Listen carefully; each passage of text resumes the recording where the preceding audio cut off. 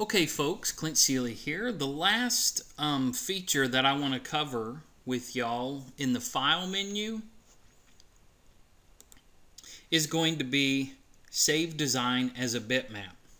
Say we created this nice design and you wanted to save this as a artwork file that you can then email to a friend, or you could upload to like the Yahoo message group, or you could put it on your Facebook or your Pinterest so other people can see and comment on it and critique on it. You can do that right from the software. You don't actually have to embroider out a sample and take a picture with your phone, even though that'll look more realistic.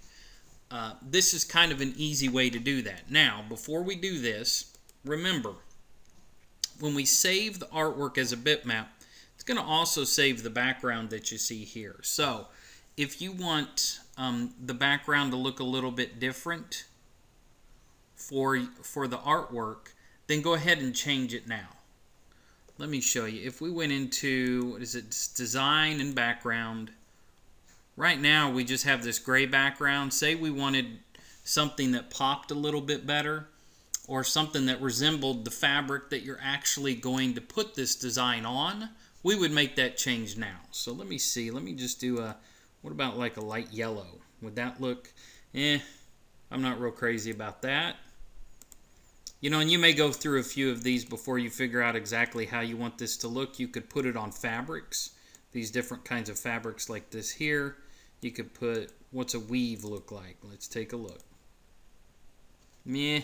You know, that's meh. That's okay. Let me see. Try one more. Let's go back to a color. And what might we put this on?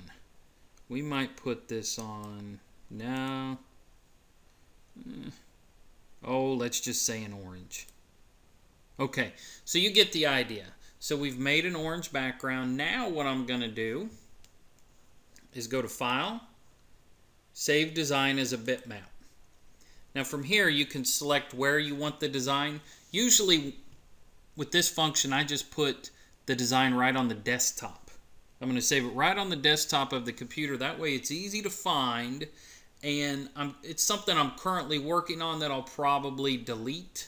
So I'll just go to desktop and then name it flower design. I really like PNG files, and you can make the background transparent if you want. I won't make it transparent. Let's hit the save. And it has saved the design to the desktop, or it should have.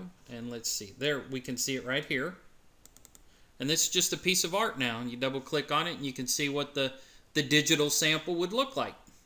And that's all there is to it.